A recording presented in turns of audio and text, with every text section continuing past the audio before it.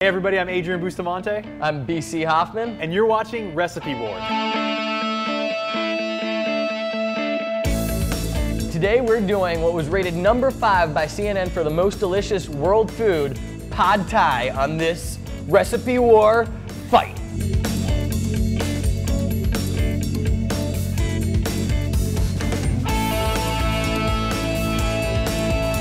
Before we get this head-to-head fight started, let's watch these videos. Okay, well, the noodle that I'm talking about is called pad thai noodle. You probably have pad thai noodle before in the restaurant, right? And you love it so much. You wonder how you gonna make pad thai noodle? Here it is. You come to the right place. I'm gonna show you how to make pad thai noodle. Now I am doing Tommy Tang's recipe, and Tommy Tang's video is to me hilarious as much as it is insightful. He makes some great food that's very traditional, and that's what I love about it. I will say I am kind of envious that you have fresh shrimp and chicken in yours versus mine. We're doing Alton Brown. Yeah, let's take a look at Alton Brown's recipe. Eat.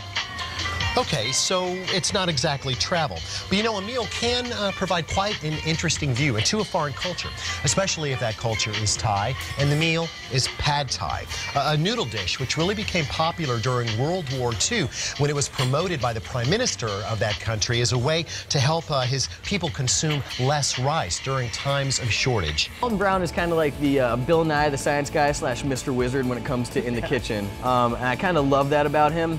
At the same time, when it comes to doing a traditional dish, he kind of does a variation, and it's good, but it's not Tommy Tang traditional. Sometimes it works, sometimes it doesn't, but I think in worst case scenario, you do get a lot of really good information from Alton Brown. He does make a lot of good recipes as well.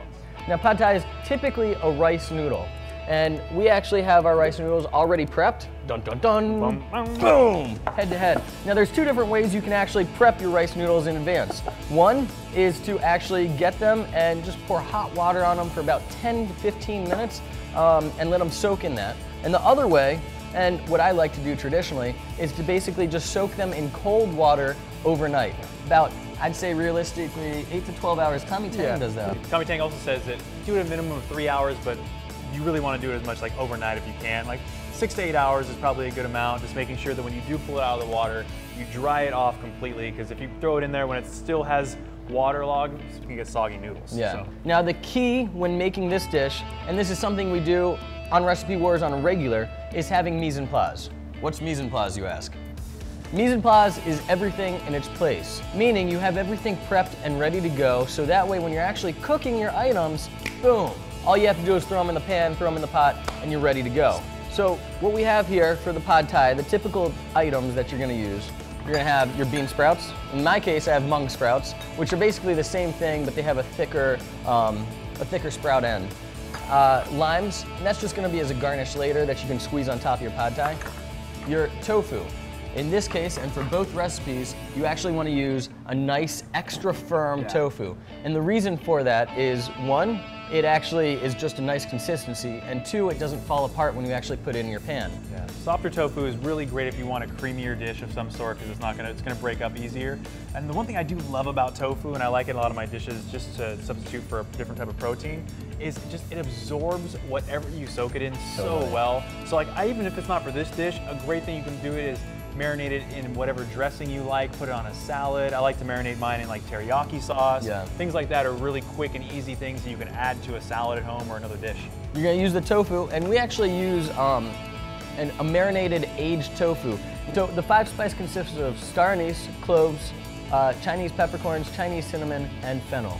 You're gonna let that literally soak for about 30 minutes. You can even do more if you want, just to give it that extra flavor. And the key when you're using tofu for any dish, especially if you want it to be a firm tofu, is to drain it. Now my tofu is actually marinated just like BC's here. In Tommy Tang's recipe, he just used regular old tofu, but I thought using some marinated would add a little bit of flavor to it on top of, you know, all the other flavors that I have sitting here as well. We also have in this wonderful dish, fish sauce. Thankfully. So if you didn't have the dried shrimp to get the flavor, you got the fish sauce. Now, if you're at home though and you want a vegetarian pad thai, and you're thinking, well, I can't use fish sauce, a good substitute is soy sauce just to kind of keep that saltiness to it. And then we also have palm sugar. I believe you're using I'm using honey, yeah. And then I have salted cabbage. Both of us use tamarind. All you're gonna do is basically pour 3/4 cups of hot water on top, and then you're gonna strain it in a fine mesh, and you'll get tamarind paste out of that.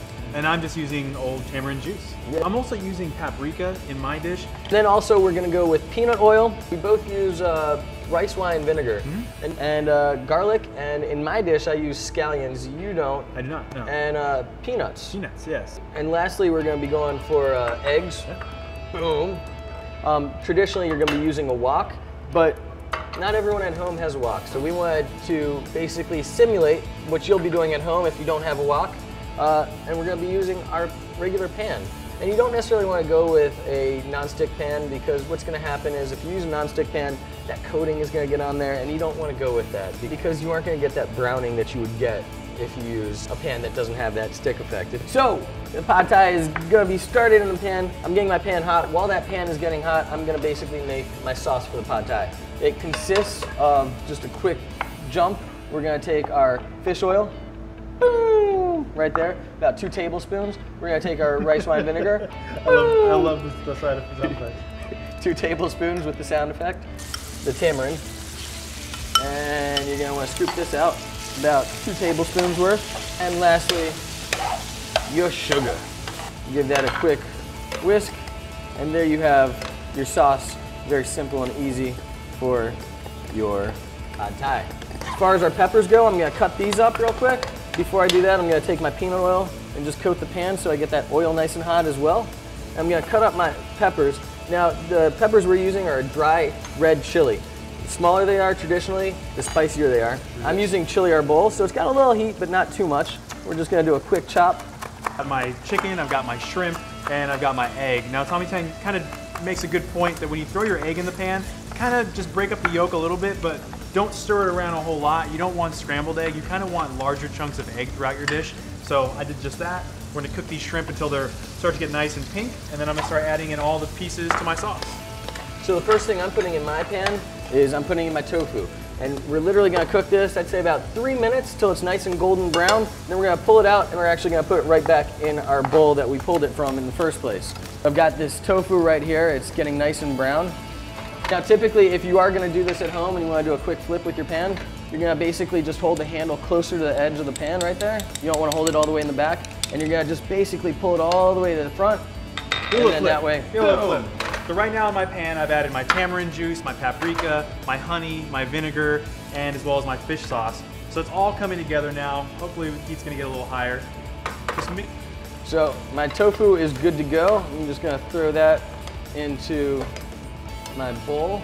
So the oil's already hot, so now I'm ready to go with everything else. So I'm literally gonna take my eggs, throw those bad boys in, but first, the garlic. Again, in a wok, this is gonna be so much quicker. Start adding in my noodles now, faster than your normal noodle. So I'm literally throwing everything in. So I've got my peanuts, my salted cabbage, my bean sprouts. Now I'm only putting in half of my bean sprouts, half of my scallions. Yeah, if you start seeing your noodles at home that they start getting a little dry, don't be afraid to throw just a little bit of water over the top of it to kind of just add a little moisture. And if you feel like my sauce is a little thick, I think it could use a little bit more. So if you need to, you got a little excess water that came out of the noodles, that's fine, because I want to get that sauce a little bit more liquid to it. So I'm going to use that water in the bottom of my bowl. So my pad thai is done. I don't want my noodles to soften up anymore. Yours looks to be almost done as well. Mine's done too. I say we get these bad boys plated. Let's do it. And do this taste test.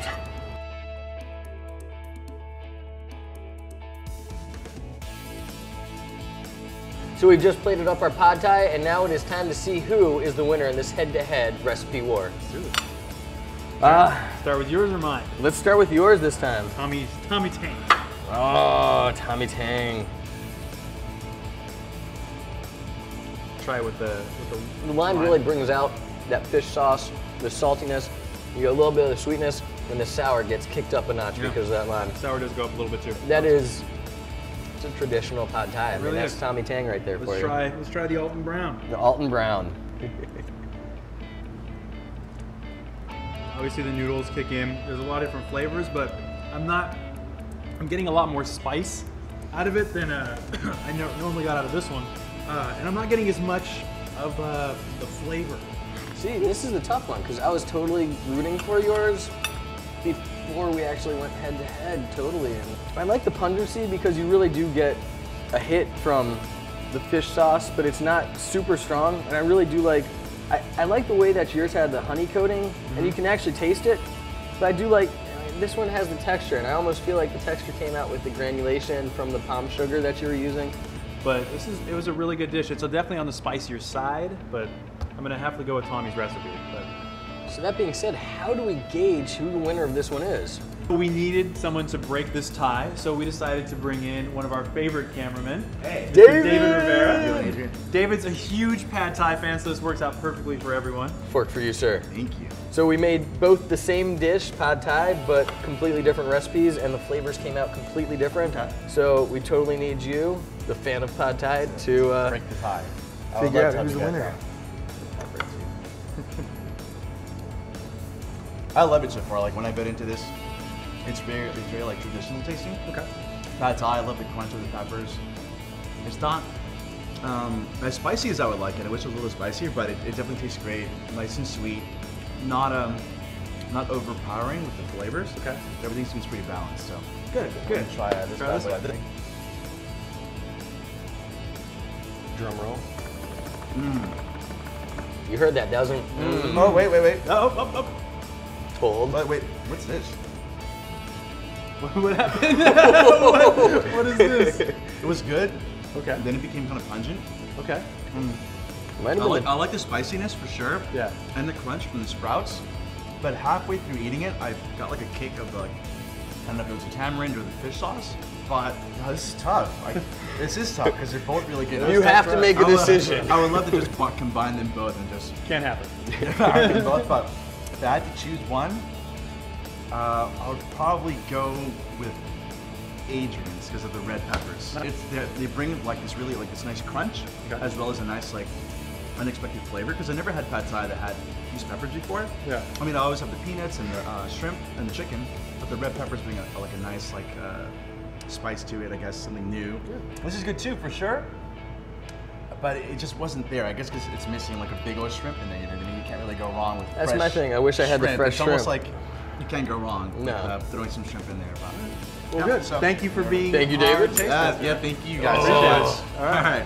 That being said, my name is BC Hoffman. I'm Adrian Bustamante. It appears that Tommy Tang was the first place winner, and second to that, Alton Brown. Again, this has been Recipe Wars. Please subscribe to our channel, like us on Facebook, follow us on Twitter, and catch us next time when we fight on.